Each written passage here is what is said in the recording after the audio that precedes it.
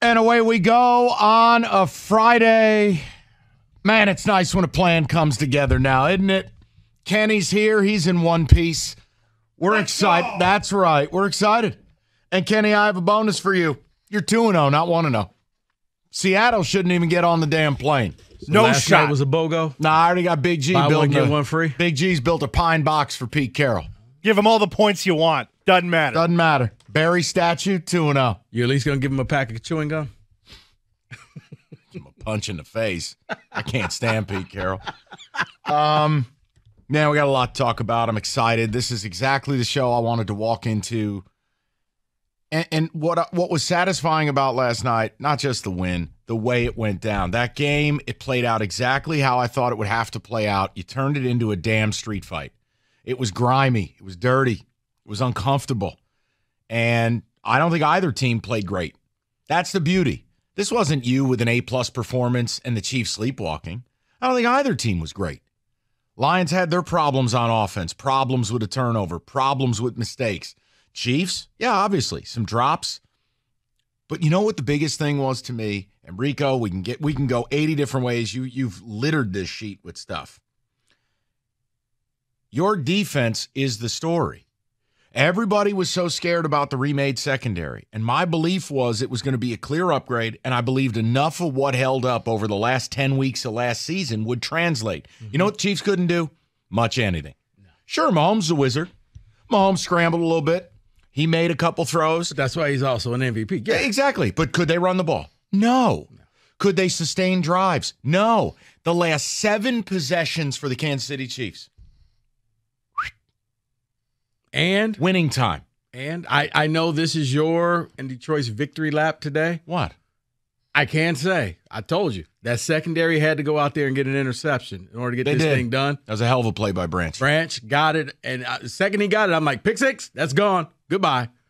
Yeah, the defense was so good because they forced Kansas City to do things that they probably shouldn't have done. Come up with trick plays at crucial times. You come up with the trick plays because you don't believe your regular plays can work on a defense. You got to fool them. You got to make them think that you're doing something else. That's what let me know that pressure is coming off the edge, even though you had a right tackle. I don't even know what he was doing the entire game. Well, he's getting away with it, what he was doing. Right. I was like, man, this guy really has cat-like reflexes that he knows the snap count. Not only was he leaving early, this is Juwan Taylor, the right tackle. He's not only leaving early every play. Rico, he wasn't lined up on the line. No. He was a yard deep sometimes. Now, again, when Terry McCauley points out as the rules expert that it's illegal, when the broadcast acknowledges it, here's my thing. There's no world I live in where the Lions coaching staff didn't go to the refs. I just won't accept that they didn't. Right. The refs simply weren't going to call it. But you know what? See, I think... And you overcame it. Right there. You needed that to happen because a past Lions team is crying and complaining and saying, hey, look at what's happening. They may have been in the referee's ear. I didn't see any of the defensive players bitching and moaning. They went out there. They did their job. Play. Even though the entire game this was happening, the Lions kept their composure. I saw something that I've really never seen. You know what part of it is? I would credit C.J. Gardner-Johnson with a lot of that. Yeah. Guy comes from a Super Bowl team. Dude's a winner. He's a dog. And he's going to woof. He's going to talk, but he's a leader. Mm-hmm. And I think when you get guys from winning locker rooms and you're building one yourself, they add to it. When you get guys that are winners and you bring them to a bad locker room, they can get swallowed up by it. The Lions won the game. I think you and I are saying the same thing. They won the game because of who they are. Yeah. It's not about having all these superstars. It's about who you are.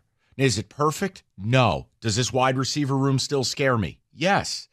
But the culture they've built, who they are, that's why you won the game. It is. Because it didn't go right for you. It wasn't perfect. The ground game wasn't outstanding. Kansas City was using 5 defensive linemen last night.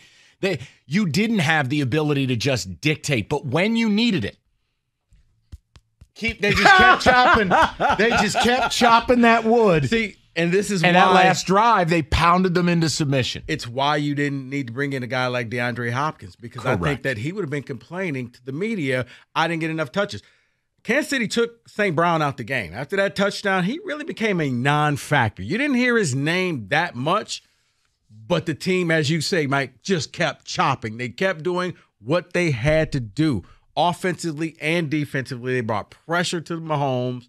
And honestly, if it was any other quarterback, you probably would have had some sacks. You would have had a lot more tackles for loss in the backfield. Mahomes just kind of wiggled his way out and picked up first downs. But this team went out there, played together through the adversity on the road. Shout out to the Detroit fans who went there. That was incredible. Because, yeah, I thought it was going to be a smattering of people, a little bit of blue. Oh, no. Detroit represented. It's why I'm telling you, if they get this thing rolling, that no one's coming to this building and winning. No one. These fans are starved. And they just, look, I'll tell you one thing, too. And look, guys, I'll throw the number out, 248-539-9797. I know I don't really need to throw the number out. You're already ready to rock. I imagine you woke up feeling different today. That's kind of what I wanted to ask people. Is like, David told me this is what it's like when he found God. They just woke up different today. The world feels different when your team has done something they've never done before. Or if you were a doubter. Guys, if I told you they went on the road and held Patrick Mahomes to 226 yards passing, you would have told me I'm a crackhead. That's exactly what they did. If you would have told me the only person on the Chiefs who'd be able to run the ball worth a bleep was Mahomes, you'd be like, I don't know if I buy that. And then chips down in Arrowhead, down late. It was the defense keeping you in it with stop after stop after stop. And you would go on a drive where you would physically break them. You'd go, I don't know if I can buy that. Well, here's the thing. Not that you need this because, What? I expect you to be on a whole nother level today. Like you said, today's that different day. Unlike what David said, I think of No, it David as, didn't say that. That was me saying that David said it. It was a joke. Oh, okay. Because I was going to say, or. Lions fans today, the moment the win happened. No. I was going to say. They just, that Holy Ghost language spilled out of people last night. No, see, I was going to say it's that morning after you're no longer a virgin. You called the game.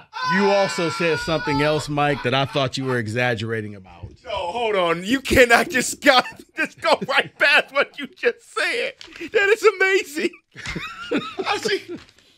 How does he go from Holy Ghost language to Kenny saw a boob? Please complete the circle for everyone. You said how bad Kadarius Toney was. I told you he was human excrement. I told you. I told you he's the worst New York Giant in history because he's a horse's ass. I would have cut him after the second drop. I was like, does he have money on the Lions and the points? Did he take Rico. the points? Rico, he's a knucklehead. This guy is just bad. I literally felt sorry for him. The idea that the Giants turned him into Darren Waller, I mean, that's the caterpillar into the butterfly. So Lions, I am by no means am I saying that's why you won. I'm going to tell you something. I just felt bad. I'm not going to let it bother me. This guy stinks. Not going to let it bother me. Why is he not in the XFL? No, not going to let it bother me, but I'm going to address it now. And it's no secret. I like him, and he listens to this show. But I did not like what Mike Tirico had to say. You can take that asterisk stuff and keep it. The NFL is one big asterisk. You know what the Lions did last night? They played without their best corner. You know what the Lions did last night? They played without a weapon they desperately need on this offense. You know what the Lions did last night? They played without a couple of defensive tackles. I'm not going to do a power ranking because every week you will play teams that are without stuff. Yeah. I don't need to hear the asterisks. To me, it's disrespectful. You can, David, you play it on a bump back if you want. It was so unnecessary. I don't need to hear it. Just like the family cam. Didn't need that. It was so unnecessary. And for a person who I don't like, Collinsworth kind of brought it back and said, hey, in this league, either you're a thumbs up or you're a thumbs down. Right. You win or you lose, and that's what you're judged by. I don't know where Tirico got that one from, but I just didn't need it. As I was turning out the TV, I was like, wait, that was... And Mike is keenly aware, as an Ann Arbor resident, as a guy who's lived out here for a quarter of a century, he's keenly aware of what that game meant to people. Didn't need that comment. Now, I'm not going to let it bust up my day. Not. I just took it as that comment was for the Kansas City fans to make you feel a little bit better about the game. I got something for the Kansas City fans.